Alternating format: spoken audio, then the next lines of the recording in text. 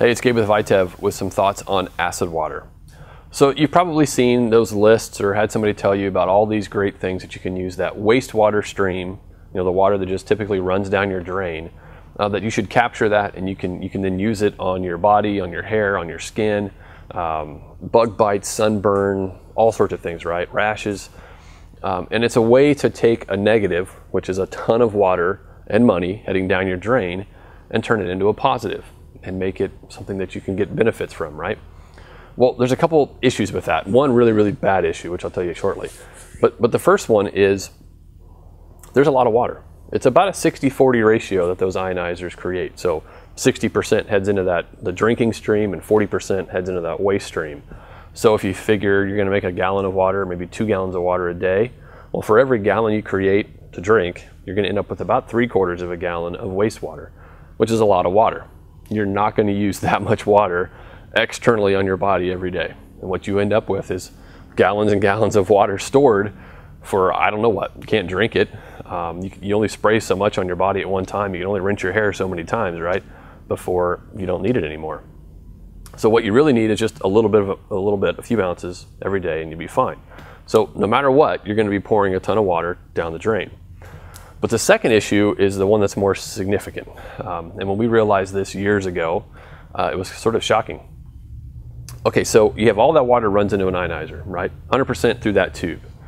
You have just a very basic carbon filter for the most part on that ionizer, unless you spend several $100s more for a high-end pre-filtration system, which most people don't. You're already dropping 4,000 or 5,000. That's enough, right? You don't need to spend a couple hundred more for a filter. So you're stuck with this stock filter that comes in the system, which doesn't filter very well at all. You have a whole lot of toxins and contaminants and just nasty stuff still in the water. So where do those things go?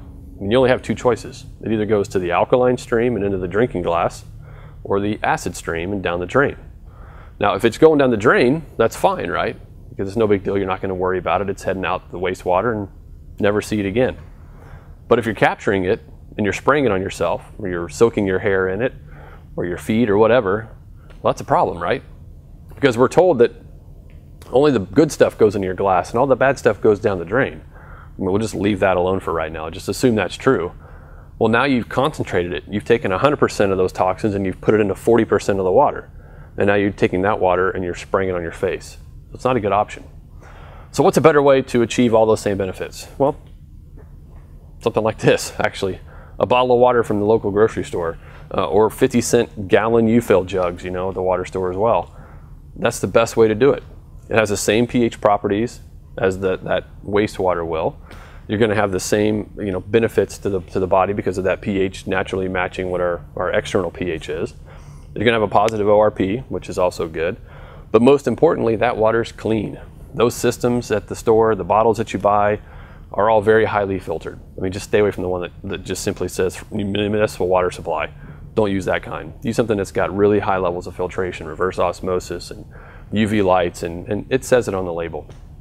When you do that, you get all of the benefits without all of those toxins going on your skin as well. And you're gonna spend, what, $1 a week maybe for water?